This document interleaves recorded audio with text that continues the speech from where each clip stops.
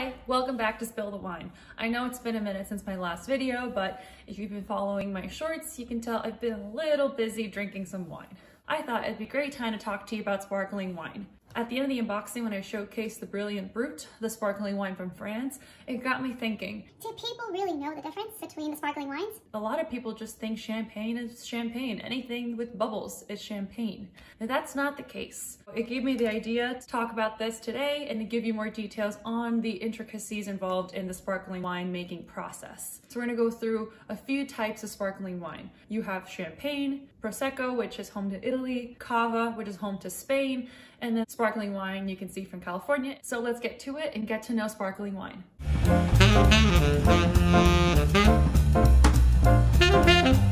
So to start with just the most basic way to describe sparkling wine. So sparkling wine is the opposite of a still wine. The still wines are just the non-fizzy wines, which would be your Merlots, Sauvignon Blanc, your Rosés. Anything without bubbles is a still wine. Now a sparkling wine is the fizzy bubbly wine, and that is due to the addition of carbon dioxide to the wine. Sparkling wines are usually a white or a rosé, though in my research for this video I did find that there could be sparkling red wine. And if you think sparkling wine isn't a term that you're used to or haven't really seen before, think again. Next time you're at a restaurant or next time you're looking at a bar menu, look at the wines and look through the pages. You'll see very clearly that there are sections for white, red, even rosé, and there's always a section for sparkling wine. Sometimes, because in the US a lot of people just use champagne as a misnomer for all types of sparkling wines, they will use those names coupled together, champagne and sparkling wine. But hopefully in this video you'll learn that there's actually a difference in sparkling wine. Sparkling wine is actually a whole other umbrella, a category of its own. Another thing I want to talk to you about to understand sparkling wines is dryness. One thing you may have seen when I talked about the sparkling wine and the advent calendar unboxing is the Brilliant Brut. The Brilliant Brut right here, people may think that Brut is the type of wine, which in a way it is, but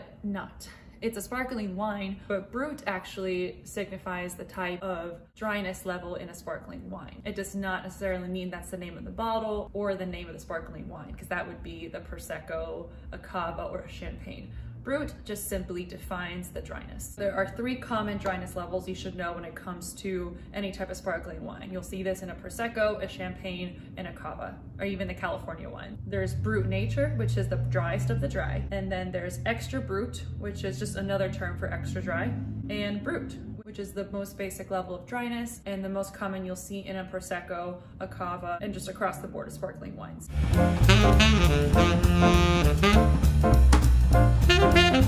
Okay, so let's get to it. Let's just already debunk champagne, the most famous and widely known type of sparkling wine. So much so, as I said, that in America, so many people just talk about champagne as if it's encompassing all sparkling wines. In a way, think of it as when people ask for a tissue, a lot of people will also just say, oh, can you pass me a Kleenex? I know I'm guilty of that too. Kleenex is not every single tissue brand, but for some reason, because it's the most famous tissue brand of all, people just use that as a replacement to say tissue. This is what champagne is for sparkling wine. I'm here to give you a little more education on why that is. So Champagne is actually a region in northern France, and that region became very popular for growing a specific wine grape, producing this specific type of sparkling wine. There are 3 types of wine grapes used in producing champagne. The first one being Chardonnay, as well as Pinot Noir and Pinot Meunier, the only 2 red grapes in the region. The 3 varieties alone account for about 99% of the region's planting. The only sparkling wine made in this region can be called champagne. Even an inch out of that region, and it's not champagne anymore. The French are very protective of this and their name. They went up in arms when the California sparkling wine company Corbel started promoting their bottles as California champagne. That's a tactic to make it seem like this bottle is also champagne when it's actually not. Again, they're just replacing the champagne term for sparkling wine. If you're curious about what this intense winemaking process is like, let me describe it to you. In order to make champagne, the used method is the traditional method. It involves 2 separate rounds of fermentation, one in a tank or barrel, and the second in the bottle itself. The in-bottle fermentation imbues the wine with its characteristically fine, persistent bubbles. In champagne, the second in-bottle fermentation is followed by a minimum aging period of 15 months. And in that period, the wine comes in direct contact with the yeast cells. This might be a little too much scientific knowledge for you, but the yeast releases different compounds that modify the wine's organoleptic properties, donating roundness and its characteristic aroma and flavor. Whenever you drink a bottle of champagne and think about the aroma, think about the dead yeast. And while this method can be adopted all over the world, and it certainly has, wine will still end up tasting different, hence why it's not called champagne. And that is mostly due to the terroir. Say that 5 times. But this word refers to the soil, the climate, and overall just the temperature that the grape grows in. So as you can imagine, because of this very intensive winemaking process, that does give the champagne bottle overall a higher price point. That's why some of the more popular champagne brands you know out there, like Moet and Chandon, those champagne bottles are usually on the higher side. The average price point for a bottle of champagne is around $40, and most of those bottles are non-vintage or NV. So that's another thing to keep in mind when you're looking and shopping for sparkling wines. Non-vintage equates to less expensive, but that doesn't mean a non-vintage wine isn't good quality. If you really care about your sparkling wine being from that region and calling it champagne by its name, there are some bottles out there that are under $50, but just be aware that if you're going to try to buy champagne, you'll end up spending at minimum $30 to $40. I will share some champagne bottles below in the description so you have an idea of what kind of bottles are out there.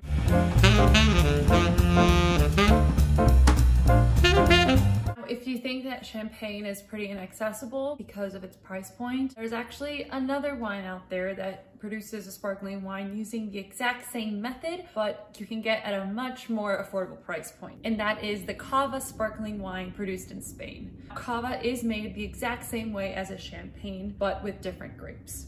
Some people may think that Prosecco is the close second to a champagne, but actually Cava is much closer in taste versus a Prosecco. Cava pretty much rivals champagne. It's fresh and vibrant when young, and it offers seriously good value for your money. And some people really consider Cava to be widely underrated. And to be honest, I myself didn't really know what Cava was or heard of Cava sparkling wine until only recently. But in doing research for this video, I'm actually quite convinced that Cava might be a more of a go-to sparkling wine. So the 3 main grapes involved in producing Cava are the Macabeu, the primary grape used, the Xarel, and then there's other grapes that could be added, which would be the Chardonnay, a Pinot Noir. For the styles of Cava, you'll find a variety as well. So if you like more of a pink Cava, you can go for the Cava Rosé. If you want a real dry Cava, there's the Cava Brut Nature or just the classic Brut. And I did not know this, but there's also a vintage and aged Cava, which actually is a little more nutty and toasty in taste. If you want to visit Spain one day and look at where Cava is produced, one of the most popular regions is Penedès,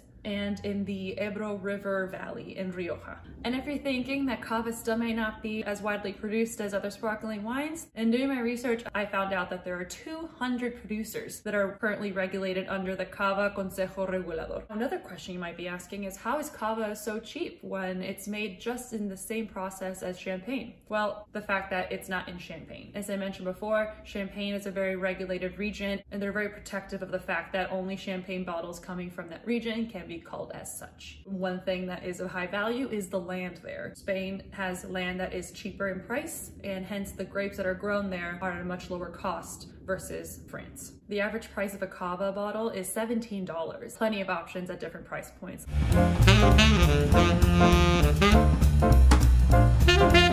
Let's talk about a sparkling wine made using the other method, if anything, is actually more commonly used, and that is called the Charmat method. Charmat method is also commonly known as the tank method. This process skips months of in-bottle secondary fermentation in favor of a pre-bottling second round of fermentation in a large stainless steel tank. Instead of having the second in-bottle fermentation of 15 months, everything is just put into this big tank. This process is much less expensive and it takes much less time. The king of this winemaking process is the Prosecco, which is from Italy. I'd say Prosecco is probably second in terms of commonly known sparkling wines. Prosecco, as I said, that is from a northeastern part of Italy. It's produced in a large area spanning 9 provinces. In the Veneto, which is the most popular known region, and Champagne is named after the region Champagne. Prosecco is named after the village of Prosecco, which is in the province of Trieste. Most Prosecco wines are produced in a dry brut style. It's generally light-bodied, vibrant, fresh, highly aromatic, and a crisp wine. Because of the process in which it's made, it does lend to have a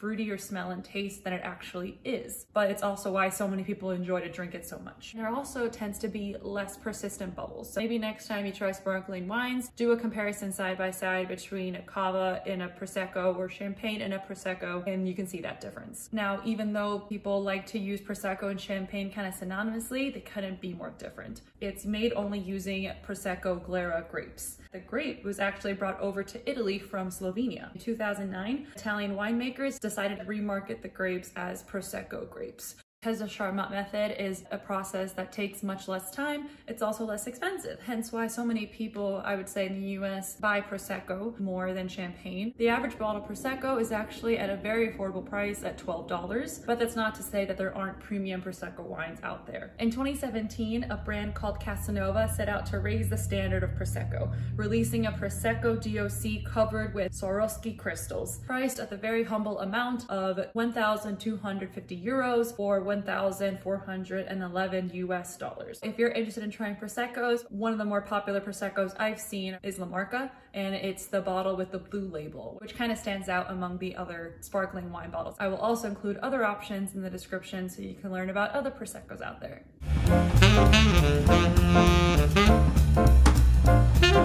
The last type of sparkling wine I'm going to talk about are the California sparkling wines. Out of all the sparkling wines I could talk about in the US, why California? As many might know, California is the wine country of the US. While I do recognize though that many other states do produce their own wine. But in California alone, there are more than 300 wineries that produce sparkling wine. The traditional wine grape varieties in California sparkling wine include the Chardonnay, the Pinot Noir, similar to France, but many other varieties are used as well. The history of producing sparkling wine dates back to the Corbel brothers producing sparkling wine according to the Champagne method. Now, if you recognize the name Corbel, that's probably because you've seen their wine bottles in a lot of stores. Corbel wine, I found out, is the first US producer to release a California brut champagne. So they are in fact the first mover in sparkling wine in California. And I bet you're also thinking, why do I keep using Champagne to describe Corbel? Well, Corbel does call itself California Champagne. Why is it allowed to do that? In doing some more research, apparently it's in accordance to an agreement signed in 2005, where the US and the EU allow producers to continue using the term Champagne along with Chablis and Sherry on their labels if they were already using those names before the agreement.